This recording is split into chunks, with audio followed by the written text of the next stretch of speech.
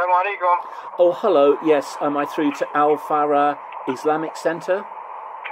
Yep, you are, yep. Oh, great. Thanks. My name is Robert. I was given a copy of the Quran just over 6 months ago, the Halali and Khan translation into English. I've been reading it, but finding it very difficult to understand. I don't know if I'm alone in that. Not necessarily. Just remind me, which copy did we give you of the Quran? The Halali and Khan translation. Okay. Yeah, I mean, it's not unusual. I mean, the way the Quran is constructed, it is a little bit, it's not easy to follow along.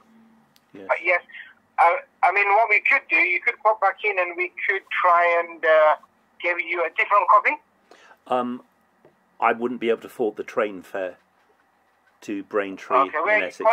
Plymouth. Oh, Plymouth, okay. Yeah. Could I ask, is it possible to help? Could I just ask, I'd like to know, why are you a Muslim?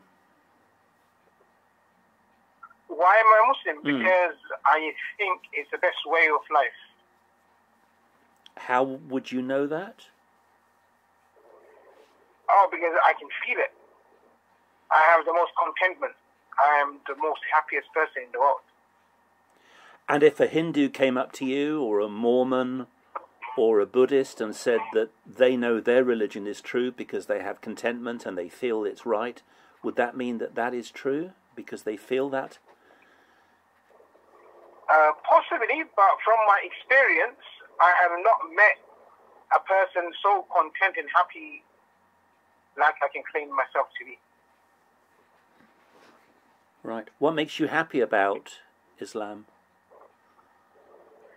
It's just that every single situation I find myself in, it keeps me happy.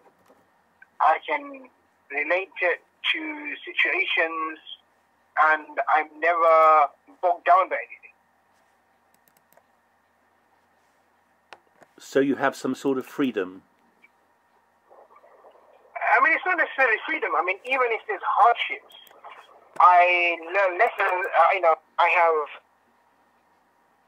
ways of dealing with it.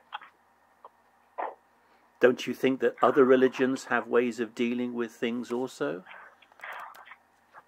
I mean, from my experience, as I said, I've met a lot of people from other religions, a lot of interfaith work, and I have not come across the same level in any other religion.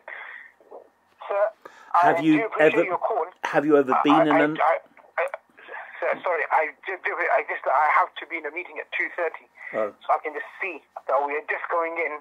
Right. If you don't mind, are you give me an hour or so?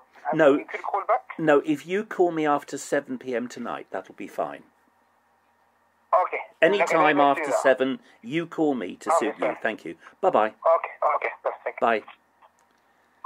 Al Farah Islamic Centre, Braintree.